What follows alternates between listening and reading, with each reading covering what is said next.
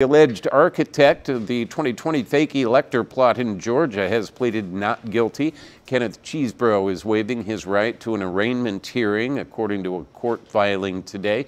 He's also asking the judge to make prosecutors turn over discovery evidence quickly. Court documents indicate that the Fulton County District Attorney's Office plans to do that by September 15th. Chesebro's attorneys say that would give prosecutors a tactical advantage since the trial is set to start just a few weeks later. Chesebro is charged with racketeering along with former President Donald Trump and 17 co-defendants.